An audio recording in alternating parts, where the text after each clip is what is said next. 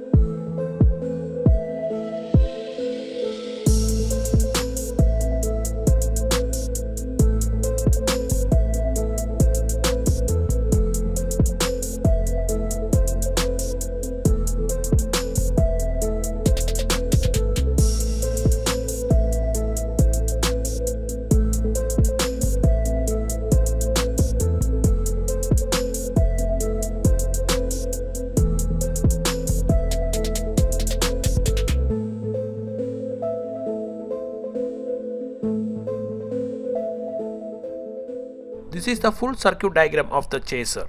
RGB LED strip is common anode type, which means positive is common to all LEDs. Diode will block the current flow to other LEDs when the pin is in on state. Diode will do the magic of switching on the correct LEDs and switching off the other LEDs. Let us power it up and test it. As I told earlier that I am testing with a small piece of RGB LED strip. When using 5-meter strip, please use D882 transistor instead of BC547 transistor. My studio brightness is very high, that is why we cannot see the LED lighting. I will switch off the main lights.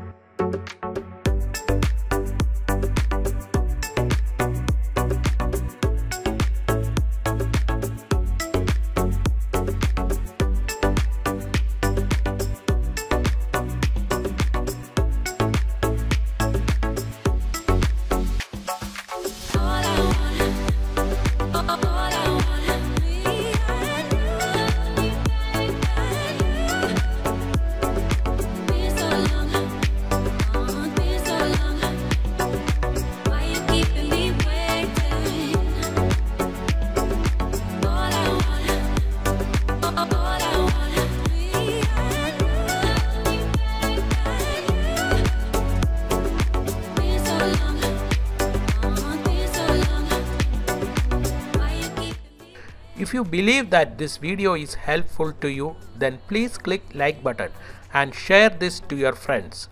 If you have any doubt or suggestions related to this video or anything, then please comment on this video. Please subscribe to my channel for getting more videos like this. That will be an encouragement to me for making more things like this to you. This is Tech Insert signing off. See you in another video. Till then, goodbye and please take care.